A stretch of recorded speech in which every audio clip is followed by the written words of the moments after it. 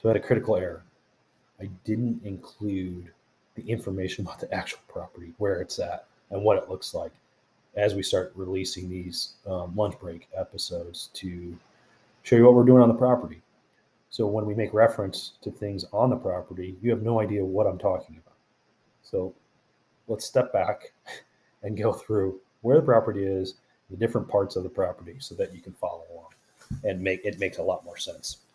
So the property is in central Illinois, like I've said. It's 47.4 acres. I'll start zooming in now. It is between Bloomington, Illinois, and Peoria. I think it's a, let's see if I can get it right. There it is right there. It's um, on the Mackinac River, which feeds into the Illinois River. It is the north border is I-74 going east. Um, so our border is, I don't know, 20 yards off of the interstate, and then the state owns that 20 yards. There's a fence along this halfway down this ridge, even through the bottom all the way to the river. Here's a county line road. Here's my neighbor's gate right here, and my entrance is alongside in this timber. And then you can see it pop out right here. This is my west border all the way down to this point. When we were trapping raccoons, when we were talking about trapping on the west border, it was up in this area and then along right by this Y. We call this the Y because the Y splits the top food plot and the road. This tree line right here, it's all dead trees. This is where we piled up all the trees from this field and this field to create a wall so that the wildlife feels a little bit more safe, especially with our neighbor having this road down here. There's some traffic that goes past it. It also gives us easy access to not disturb the wildlife because we just go on this west border, and this is our south border right here. South border juts back out. It's all this timber, and then it comes back up and then follows this road right here. It really follows it right here. These are roads that we cut in to create a fire break, which we ended up burning this entire bottom area, which is 10.6 acres in this square, which is which is in crap right now. And then this is another 2 acres, I believe, of cottonwoods up against the river. There's a big levee or berm right here to help keep the river in place if it does flood and get over its banks. I'm going to turn on 3D mode so you can see all of the topographical changes. So the property starts off the county road right here. Well, this is pretty cool. Starts off the county road right here. Like I said, our entrance is right here into this spot, so you can't see it in the timber. We have this little peninsula right here that's on high ground, but this ravine goes all the way from the interstate and takes a lot of the water when it does rain from the interstate all the way to the bottom. This is where our deer sanctuary is right here. Still need to do some work to create a better food source and better cover down there.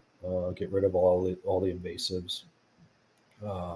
Did have a mulcher come in here and take care of this peninsula for the most part of all the bush honeysuckle, which is a big thing where part of the forest management plan is get rid of 80% of the bush honeysuckle so that we can do a select harvest to open up some of the areas for better bedding, nesting cover, brooding cover, things like that.